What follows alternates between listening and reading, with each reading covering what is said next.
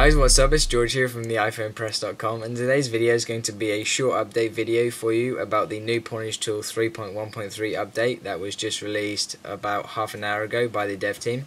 And if you pop over to the iPhonePress.com, a link will be in the description on the right, and you can click this post, all aboard the update train. That's what the dev team named their update post on their blog.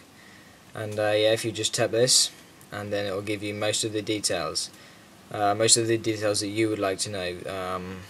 As you may know, the dev team posts are quite confusing, but you always need to read the like the bullet points or the list numbers that the golden rules, things like that. So yeah, I've just simplified it for you here, and the download link is also here, the unofficial mirror.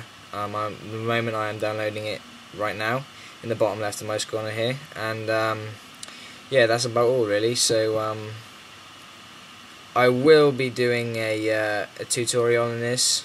It's going to be pretty much the same as my old one. If you had watched that about the first update that came out for PwnageTool for the 3.1, I forgot to mention that the new update 3.1.3 of PwnageTool is only for Macs, but it has the support for the new new iPod Touch 2G and iPhone 3GS. The iPod Touch 3G, the new one, is not supported. However, Green Poison, which is the Chronic dev team, they're working on that. And if you go back over to the iPhone Press, Green Poison has just been updated. It's not released, but yeah, you can read it, and yeah, you'll get up to date with that. Yeah. So yeah, I think that's about all. So thanks for watching.